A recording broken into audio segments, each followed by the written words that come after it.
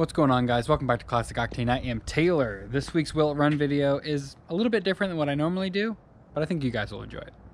So you guys probably already know what it is based on the thumbnail and the title, but this is the entire drivetrain, suspension, everything from a C5 Corvette. This particular one is from either 97 or 98, so it is a very early C5, but they pretty much are unchanged all the way through like 2004. So this is the complete suspension. You can see it's like the entire front cradle, suspension, brakes, obviously the engine. What makes Corvettes unique is they use this transaxle setup. So this is what's called a torque tube. So it comes out, normally the transmission would be right here, obviously. This goes through, this is basically a drive shaft inside of a metal tube. Comes back here, the transmission is in the back. This particular one is an automatic. I do kind of wish it was a manual. That may kind of determine what we do with this going forward. Right behind the transmission, directly connected, is the rear diff, and then of course you can see it goes out to the axles. Have the entire rear cradle, suspension and brakes and everything as well. So this all kind of dropped right out of the bottom of a C5 Corvette. I bought this off of Facebook Marketplace from a guy who just needed the body of the Corvette for a different project. He told me that it was running and driving, but it's Facebook Marketplace, so there's no way to know for sure. So the name of the game today is to see if we can get this engine running kind of as it sits, so we can determine the overall condition of this and figure out what to do with it.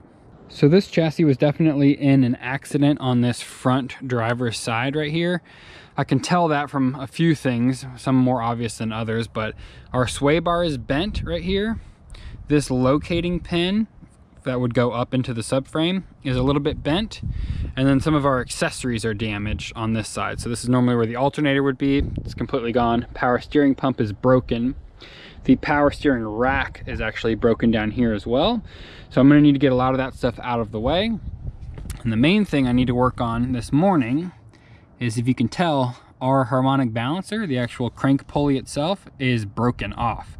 So that definitely needs to be addressed before we can try and turn this thing over and get it to run.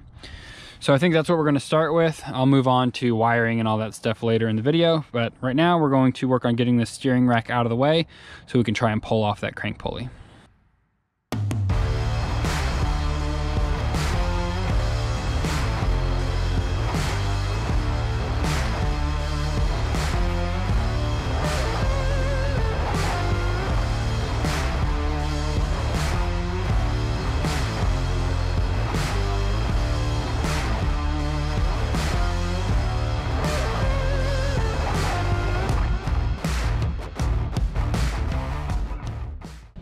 Rack and pinion removal went super smooth, no surprises there.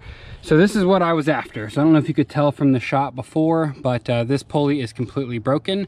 I only really noticed that once I started kind of checking out the accessories and realized that this entire pulley is pushed back probably 1/2 to 3/4 of an inch further than it should be. When I went to investigate, very obviously saw that it was broken. All 3 ears are completely broken on it. So what I need to do now is go ahead and remove the center bolt. This is sometimes very difficult on LS's. It is torqued to well over 200 foot-pounds. This particular one, has most likely never been off, so it's been over 20 years since it's been removed. So we'll see how that goes. I'll just get an air impact on there, yank that off, and then I do have a special puller that's designed for LS engines, and with any luck at all, we'll be able to pull this off. I apologize for any wind noise. Obviously we're filming outside, and I have the GoPro set up on wind reduction, but I'm not sure how well that works just yet. Should be ready to zip this thing off.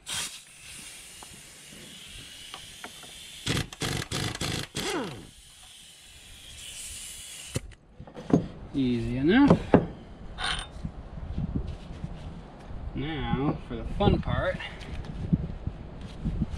I have my puller set here. I'll throw a link to this in the description.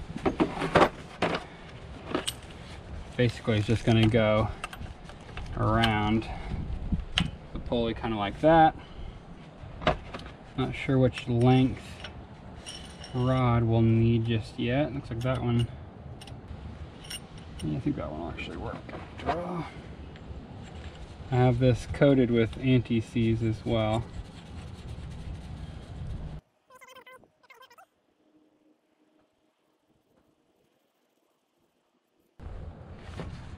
Okay, nice and tight now.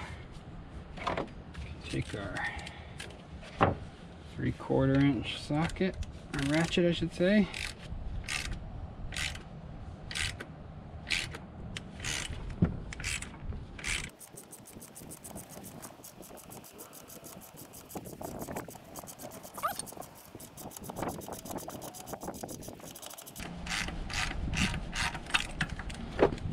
Boom. Easy as that. This piece is kind of stuck over the timing cover as well, so I'm going to pull off that AC bolt, get behind there with a little pry bar and see if we can just gently kind of wiggle it off, but this is definitely the most difficult part. Got behind there with the pry bar and the crank pulley popped right off, no issues whatsoever. There's some marking on the timing cover, but nothing too crazy. You know, we'll look into, depending on what we do with this engine, potentially replacing that, because odds are we'll get in here and do a cam and stuff anyway.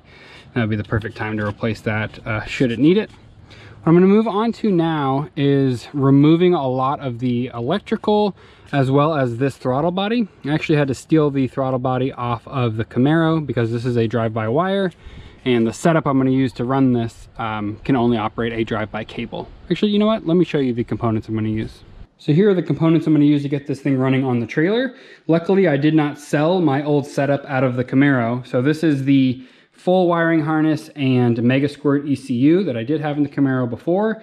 Everything should be identical. It's the same engine, basically. It's EV1 injectors, 24X reluctor wheel. It's basically identical. So once we swap in that cable throttle body, it should be the exact same connections I made on the Camaro. The tune is going to be off, but it should be fine for the 30 seconds or so I'm going to try and run this thing. It doesn't have exhaust, cooling system, charging system, so we're not going to try and run this thing for very long. I'm just trying to do a health check on the engine to make sure there's no internal damage. For fuel, I'm going to use this Phytech Command Center. I've had this thing on the shelf for years. It came with the Phytech EFI that I had in the Camaro back when we had the small block 350 in it. I didn't actually use it because I put a EFI fuel tank in there at that time. So this has a high pressure EFI, I think it's 340 liter per hour fuel pump. And then it's basically a surge tank. So you can fill that with fuel. It's got a submerged pump in there, feed and return, which is convenient because the 97 and 98 Corvettes had a fuel rail that is feed and return. Later than that, they have a returnless style rail similar to what I have in the Camaro now. So I'll have some power connections for that, jump box for some power as well, little ignition switch and everything for us to be able to turn things on and off. But that should be the core components for what I need. So the only things I'm waiting for right now is I need to get the little quick disconnect to 6AN fuel line connectors. Those should be here today, as well as my new crank pulley should be here later today as well. So I'm going to get to pulling off all this old wiring so we can get this stuff installed.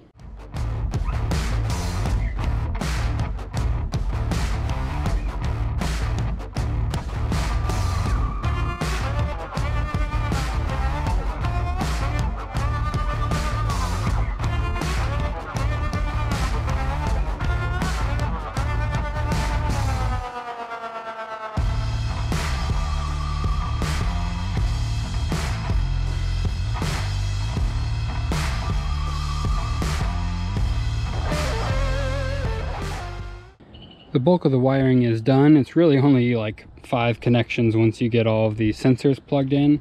So don't have my ECU plugged in just yet. Basically, we are using the factory power and ground cables that would have went to the battery. That runs down to the starter and then has a little piece off of it that comes down to this little fuse box that I'm using. That is just to be our main power to the ECU, power to our O2 sensor control module, and the last one turns through the ignition switch into a key on or switched 12 volt source to actually turn the ECU on itself. After that, we just have like 2 grounds, one for the fuel pump and one for that O2 sensor control module. We'll have a fuel pump output. This wiring harness is capable of, I think, 30 amps for a fuel pump. So we're just going to be able to run this fuel pump wire straight out of the ECU right onto the positive side of our fuel pump canister. And that's really going to be it. So our main jump box is of course going to connect there. I'm going to be using my little trigger system you guys have seen me use before to activate our starter solenoid to actually turn everything over. So right now it's just a waiting game for our parts to come in. So I mentioned a minute ago, waiting for the crank pulley and then also the quick disconnect to 6AN fuel lines. Once those are here, I think we're ready to hook everything up and see how it goes. So let's cross our fingers that those parts show up soon. Well, I'm not sure how well you can hear me because unfortunately the one day I film outside, it's like 25-30 mile an hour winds. But I have most of the wiring hooked up, but I've discovered a problem. When I go to turn everything over, I don't know if you saw that, but the whole engine is moving. And then it kind of hits a tight spot. I don't want to do it too much more. And I don't know if I showed this earlier, but the bell housing is cracked. And what I think is happening is there's probably a little bit of like downward torque or force, we're going to call it, on that. I don't know if the torque converter is in the back or if it's just the flywheel or what it is under there, to be honest with you. But I don't like it. I definitely don't want to run it that way. So I think I'm going to have to separate these two, which shouldn't be too terribly difficult, I don't think. But I'm gonna look up how to kind of separate that. We're gonna pull the whole bell housing off and everything, just so we can have the engine kind of separated and we'll be able to run it hopefully from there. So a little bit of an unforeseen problem, but nothing we can't address. I think the last time you guys saw me, we were taking the torque tube off. I got that done, and then now it's the next day and I've gone ahead and hooked up my fuel system as well. So this is kind of what that looks like. Our little quick disconnect to 6AN came in. So we have a feed and then a looped back return line. See how that goes. Very simple, power and ground, run directly over the engine. I also went ahead and hooked up the ECU and have my laptop as well, because I think we are actually ready to turn the key on this thing and see what happens. So I'm gonna hook you guys up on a tripod and hopefully this thing makes some noise. All right, I'm gonna turn my key. Fuel pump should be on. Our ECU is connected. See if it makes any noise.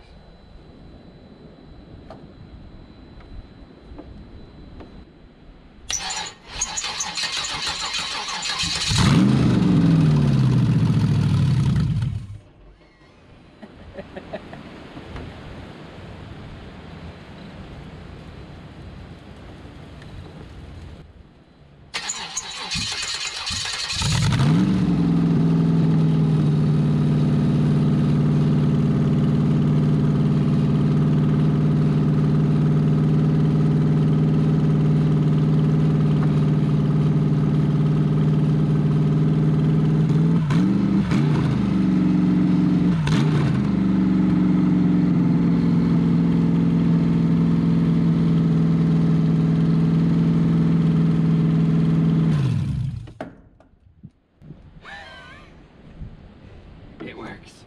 It actually works. I'm sure my neighbors are all staring at me thinking I'm a crazy person right now. They're not wrong.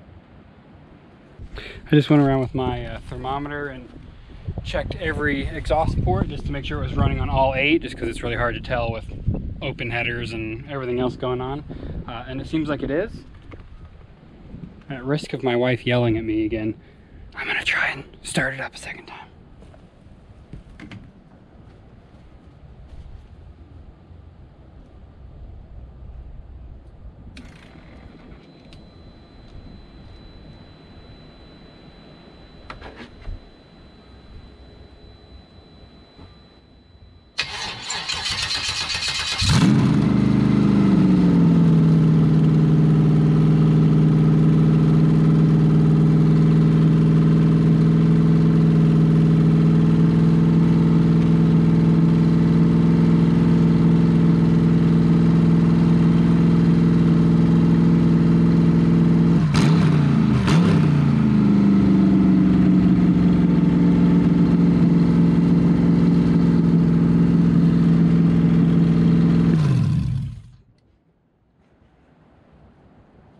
Alright, I think that's probably enough.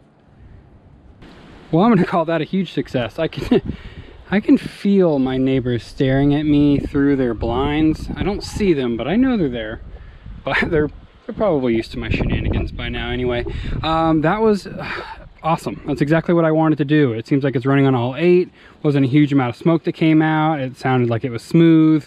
You know, when you buy a kind of unknown condition engine like we did here, you just have no idea what you might encounter.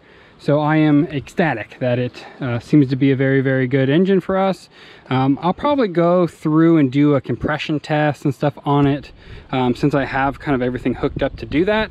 So I won't drag you guys through that, but I'm going to do a compression test on it just to kind of verify that everything else looks good to go. And then I have to figure out what I want to do as far as storing this thing. If I want to take it off the cradle so I can store the engine inside my shop, or I don't know, we'll figure that out at a later date. But so far, great success.